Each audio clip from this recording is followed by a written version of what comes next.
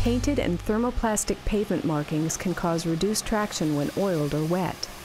During changes of placement or removal, they can also present a milled area with dips and grooves, which can cause safety concerns for motorcycles if not removed properly.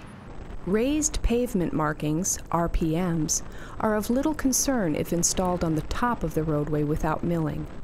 Milling for RPMs, however, can act like grooved pavement on motorcycles, redirecting the front wheel with a loss of control for the rider.